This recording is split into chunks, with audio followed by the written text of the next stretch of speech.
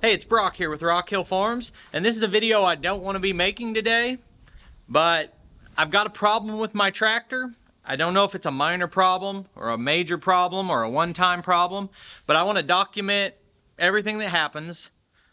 So if it happens to someone else, this can be a reference for them. So I'll give the really quick version of this story just to tell you how this problem popped up, how I first saw it. 2 nights ago, we stayed at a hotel. We were traveling for one of my kids' events, and I come out yesterday morning, walk out to my truck, and my driver's side rear window is shattered.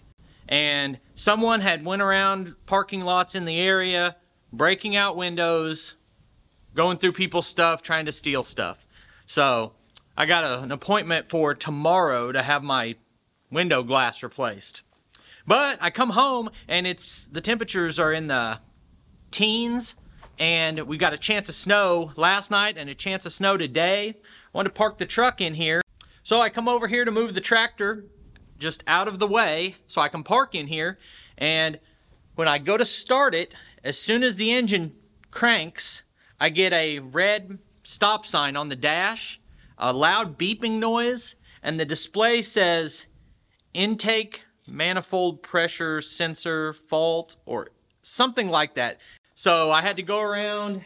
I didn't want to mess with the tractor until I had done my research. So I had to go around and clear out a spot to park the truck back here and get it inside and go in and do my research. And what I found yesterday was on all of the internet, which is a pretty big place, just a handful of people who had that same problem. A lot of them, it was a 3046 instead of a 2038, but there were a couple people with the 2038.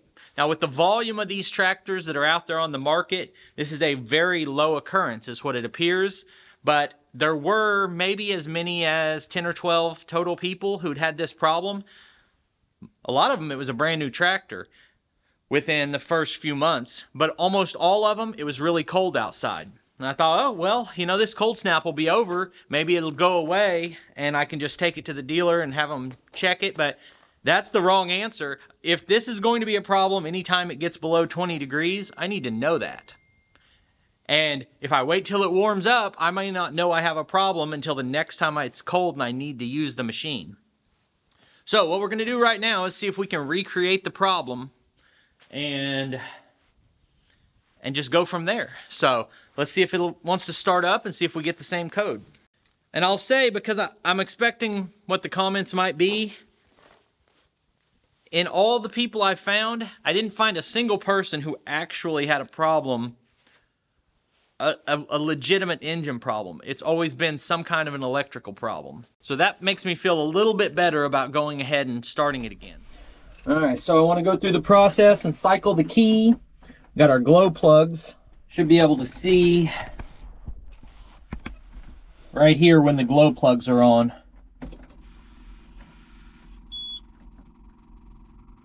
Okay, so the warning is already on, and I didn't see that last time until I started it.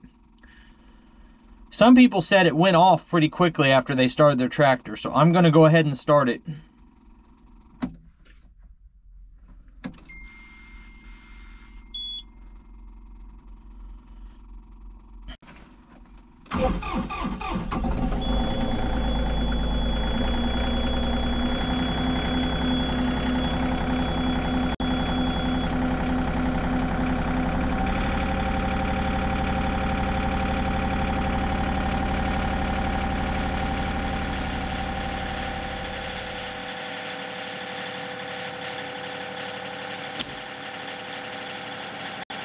So the fault was on the screen before I even tried to start it. I don't know if that's because it faulted last time I started it or if that was registering the problem existed. But unlike last time, as soon as I started it, the light went off. So I'm gonna let it sit here and warm up a little bit. I'm gonna run the tractor, see if the light comes back on. I'm gonna call the dealership, get their advice, and then we'll go from there. When I went through the owner's manual in a video a while back, it was saying ideal warm-up time. It's a little bit vague because it was split into 2 different sections, but in cold weather, maybe 3 to 5 minutes. I'm going to give it about 5 minutes, and we're getting close to that. hasn't come back on. I want to try to recreate the problem if possible. So I'm just gonna go move some stuff around. I've got the add grapple on the front, move some logs, just see what happens.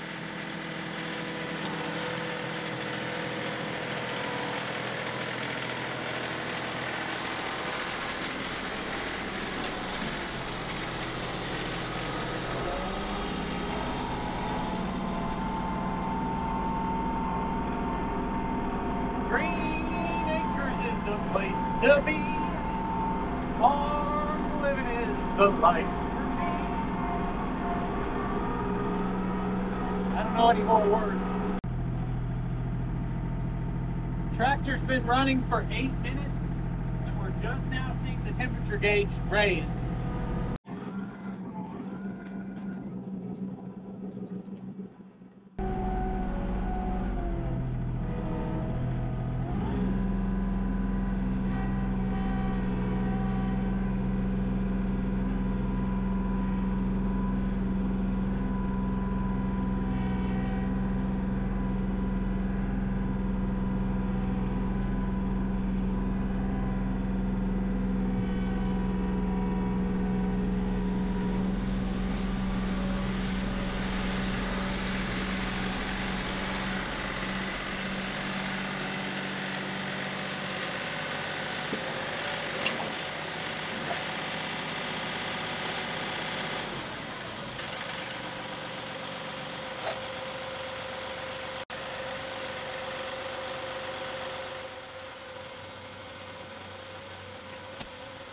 So I ran the tractor for 25 minutes.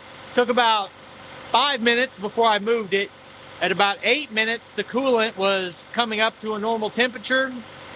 I just did everyday stuff, nothing really that would put the tractor under a heavy load, but everything's fine. No more alarms, but I don't know if this is going to be a reoccurring problem, so I am going to talk to the dealership about it. Right now, I'm giving the tractor time to cool off. I mentioned that in a previous video. If you weren't aware, especially if you have a DPF filter or a turbo, you want to make sure you give it time to cool off. So, I'll be right back.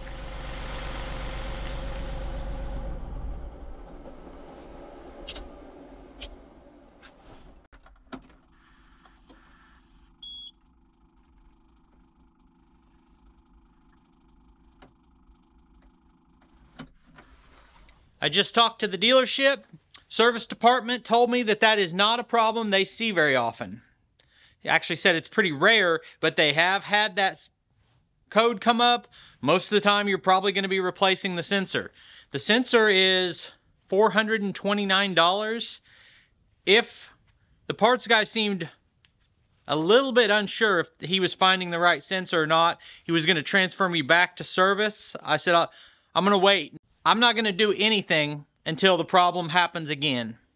If it's just a one-time thing, there were a couple people who said it happened to them once or twice and then never happened again, but it should be covered under warranty, I would think.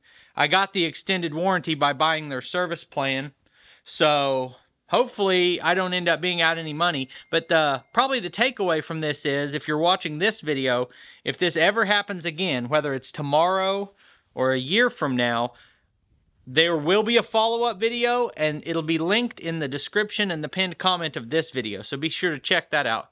My other takeaway is that a $500 deductible is probably okay on your collision, but on comprehensive, I'm not crazy about it because I'm out of pocket for that window. So the dealership, $670, and local glass shop, $267. So $500 deductible on comprehensive, probably something I'm going to rethink. And the funny thing is, I don't know if it's the right part, but a Google search brought up an eBay listing for that sensor for $49. So you'd have to do your research, but if for some reason it wasn't covered under warranty, I'd take a look at that. Anyway, probably not the most entertaining video, but if I have a problem with the machine, I'm going to show it. So I appreciate you taking time to watch this video. I'll put links on the screen to a couple more of our videos, and I'll see you next time.